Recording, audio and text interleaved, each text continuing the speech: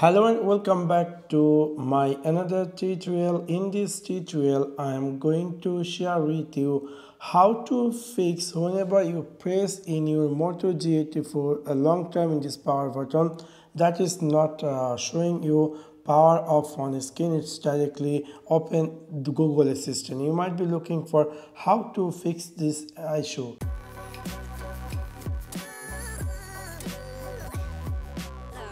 In order to do that, it's really very easy and simple. You need to click in your Moto G84 settings section. After click over there, you scroll down and you will find here something say gesture.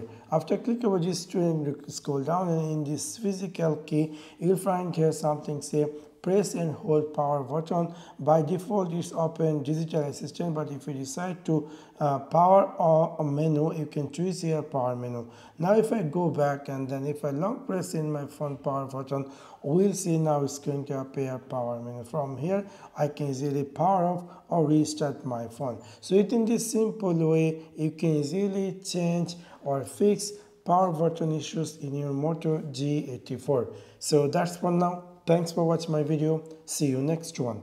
Peace.